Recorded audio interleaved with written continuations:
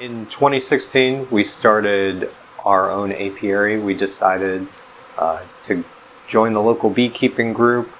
We set some Langstroth 8-frame hives out, and then a couple months later we found out that a neighbor of ours was moving and was going to have to sell their bees. It was a immediate move, and so we went ahead and bought theirs, and that was a 10-frame. And from there, we really let our apiary grow. We started out with the 2 hives that turned into 3, that then turned into 12, that then turned into 20. And throughout all that, we noticed that the supers were getting heavier each year, which is great as a beekeeper, but really bad on your back. And we're trying to figure out how to, lessen the amount of strain that we're putting on ourselves as we're lifting boxes.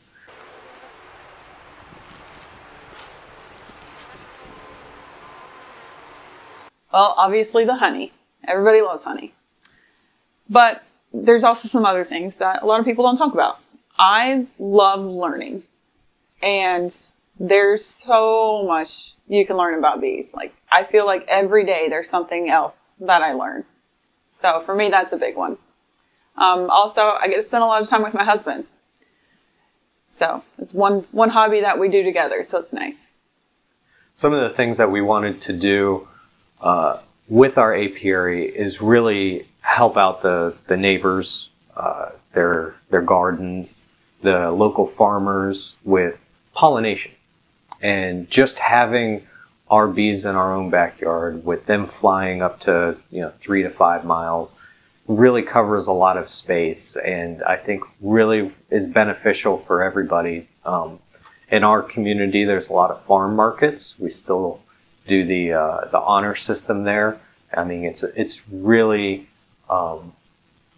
nice out here being able to have everybody plant something in their backyard and have our bees provide the pollination for them at no cost to them. If you're going to keep bees, you're going to get stung. Probably not a lot, hopefully not a lot, especially if you're dressed appropriately, but it does happen. Also, boxes get heavy. I have a bad back. I've had a bad back for years. I'm still pretty strong. I like to stay in shape. Yeah, when you're lifting 50 plus pound boxes, from waist high and up or more, it gets rough, especially if you're doing it a full day or more. So going back to my back problems, that's one of the reasons that we're building this new long Langstroth hive. And we're super excited about it. So shouldn't have to bend over anymore, really. Shouldn't have to be, picking up heavy boxes. So that should help, hopefully. But also, we were on the path to Master Beekeeper for our state and hopefully beyond as well. But part of that isn't just kind of, a check the box. We don't want to just get Master Beekeeper and then that's it. Like, what next? So what we really want to do is learn about all the different styles of hives and different management techniques. In fact, last year, we got a Warre hive. It's supposed to resemble more of a natural tree. It's a little bit smaller. Boxes are a little bit lighter. So that's been nice. And it also has observation windows, which is really cool. This year, we're considering building a long Warre hive. I've never seen it before, but it's something we've been throwing around. In our last video, we took you through how to build it, and how we built ours, and some of the modifications we made. The next step to that is really preparing the hive for the bees. We already have the hive, but to really set us up for success, what you have to do is a couple extra steps before you put the beehive in the yard and before you can put bees in it. The beehive needs to be weatherproof so that your wood doesn't just deteriorate over the year. It needs to be stable, and it needs to be set up in a more natural style environment for the bees. that not saying that just a straight wooden hive is not a natural environment, because bees do go into the trees, but how does the cavity form in the tree? Well, you have, termites, woodpeckers, and then lightning strikes. Well, termites and woodpeckers we don't really want getting at our hive. But lightning strikes, we can simulate that. And what we do is we will go ahead and torch the inside of the hive. And what we use is your basic weed torch, hooks up to a propane tank. And we'll just lightly char the inside of the hive. We won't burn it like to crisps, but we will lightly char it on the inside, giving it an aroma of a tree that's been struck by lightning, and also a texture for the bees to walk on. When they're walking on it, it's not just wood, it's a little charred wood. It also seals the inside, because if you burn wood, that charring will seal it so that the wood doesn't really need anything on the inside. If moisture gets on it, it'll kind of wick off. In our past, couple of years of beekeeping, that does seem to help. They do tend to stay longer, or just they do tend to stay in those hives.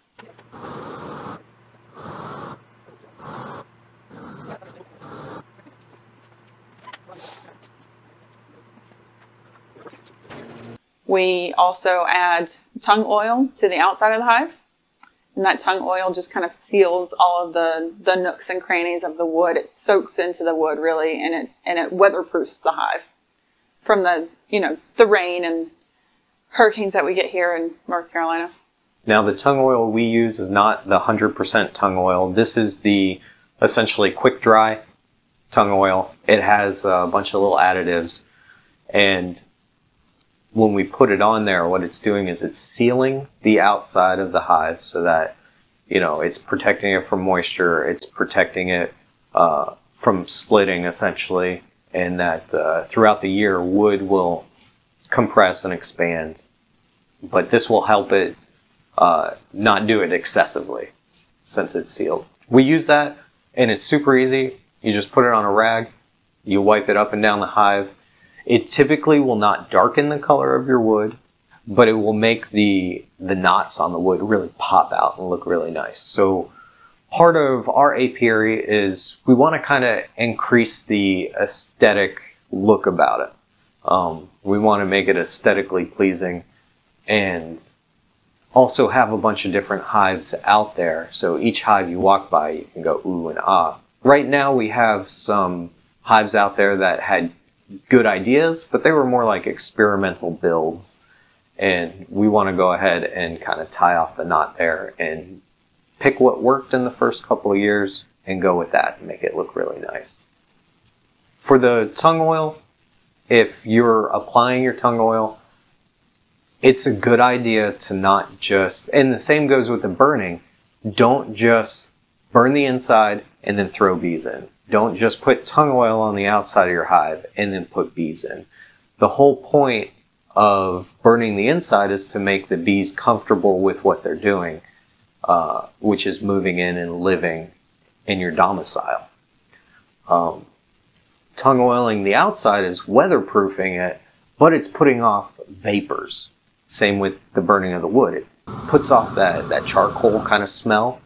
The tung oil will put off just a chemical sort of oily smell to it. And if you do that and you put bees in, they're going to be uncomfortable in their domicile. And what we do is we'll wait up to a week, sometimes 2 weeks after preparing the hive. That way, all of those fumes can evaporate, and anything that's left is very minimal. And it should not make the bees too uncomfortable. And in fact, most of the time when we do this, 99%, the bees stay in there.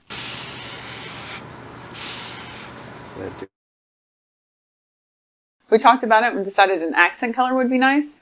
But we purposely didn't tung oil the legs of the hive. We decided to paint those, so that the legs will be completely weatherproof. We won't have to worry about them rotting out, with contact with the ground. we're excited. We think it's going to look really cool. And it's going to be a different look in the apiary because most of what we have are Langstroth hives and then the one Warre hive. It's just a little different dimension. Thank you for watching. Let us know in the comments below if you have a long Langstroth hive or are planning to build one. If you enjoyed this video, please like, subscribe, and tell all your friends. If you'd like to learn more about bees or our apiary, you can visit our website at www.rascalapiary.com. We also have an online store there where we sell beekeeping shirts, decor, and more. Thanks again. We'll see you next time.